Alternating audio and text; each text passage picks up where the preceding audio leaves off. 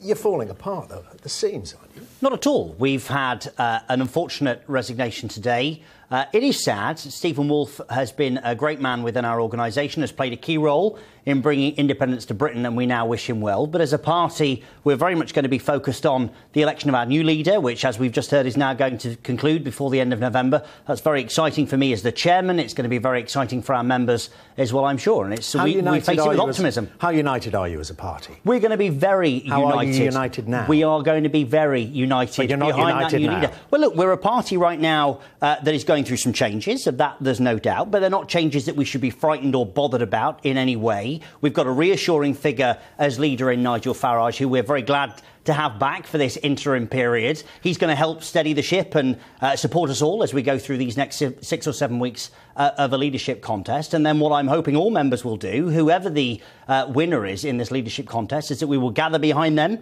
at the end of November and move forward into 2017. And then 6 weeks after he or she's elected, Nigel Farage will be back. I mean, you're a one-man band. I think Nigel is a real hero of our party. He's demonstrated that again by being prepared to step back into the breach. And I've no doubt, although I think it's unlikely, Dermot, that if whoever is elected at the end of November decides to resign before Christmas, that Nigel will come back. But let's focus on the fact that that's not going to happen. We put forward a very robust process, I think, that is going to elect the right person to lead our party into 2017. And both I and Nigel are looking forward very much to finding out who that's going to be. But let's examine the comment you made to me there, that you will unite. I mean, you heard Steven Woolfe there. He talked about internecine warfare. Now, before he resigned, he was being like you. He was papering over the cracks and telling us, oh, we're all getting on terribly well. And then the incident happened in Strasbourg. He's talking now. He's clear about it. Internecine warfare. Do you not see any of that? You're the chairman. Well, let's be clear. I'm not papering over any cracks. I have the benefit of my inbox, which is filled daily with members of our party who are out every day campaigning for the things that UKIP cares about.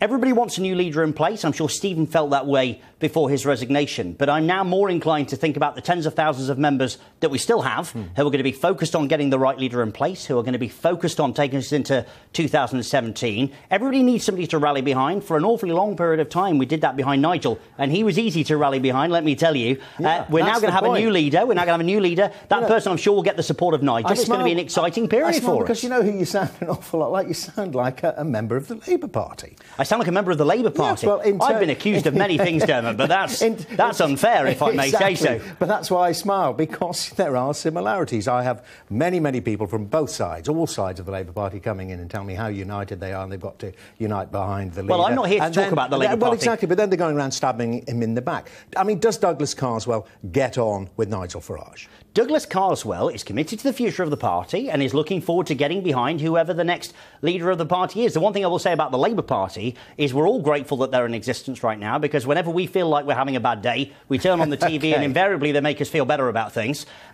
Douglas, Nigel, everybody now is focused behind getting ourselves a new leader, uniting behind that new leader and moving ourselves forward into a very exciting 2017. But as I say, Steven Woolfe said those very things. Now he's left the party, he's free to tell us how it is. Well, look, let's be clear. I mean, and seriously, Steven Woolfe has had a very serious medical... Do you think he's making it up? No, I don't. But he's had a very serious medical condition. And actually, all I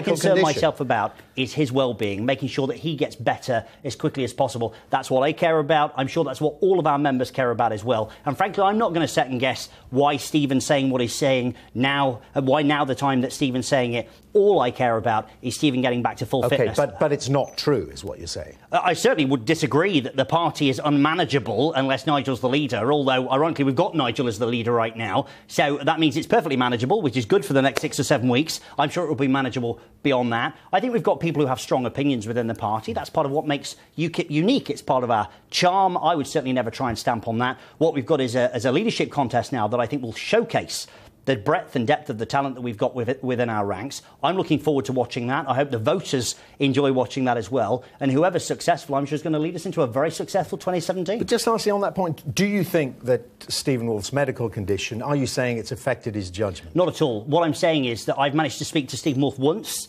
since the altercation that took place in Strasbourg a week last Thursday. Clearly, Stephen is suffering. He said in his statement that he isn't recovered yet. And all I care about when it comes to Steven Woolfe is him getting back to full health as quickly as possible, and me and our party wishing him the very best. OK, Mr Ogden, thank you very much. Thank you. Very good to see you there, the chairman of UKIP there.